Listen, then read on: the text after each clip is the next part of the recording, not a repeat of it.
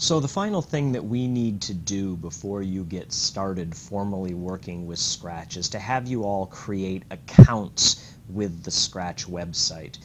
This is going to be done for management of some of your projects and to make it easier for you to share your projects with us. It's something that you don't necessarily have to do if you want to just play with Scratch, and so your students are not going to be required to create these accounts, but it is something that we're going to ask you to do. And in the long run, we find that most teachers do ask their students to make really basic accounts, and we can talk more about that when late in the course when we talk about management of teaching Scratch with students. But we need to get you to create accounts. So the way you do that is to come here to the upper right hand corner of Scratch where you'll see it says sign in, and we're going to click on that.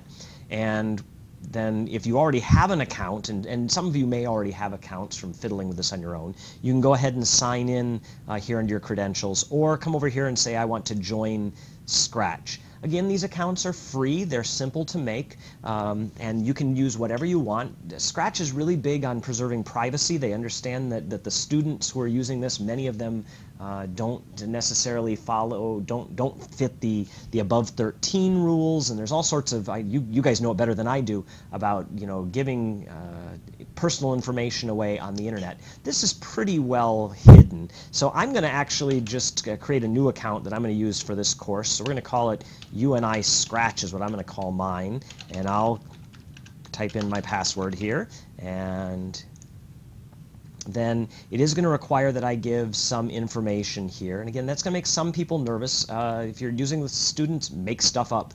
I don't care, but let's see here. I'm going to go ahead and put my actual information in here, right, and that I'm in the United States, and I'm going to give my email address. This is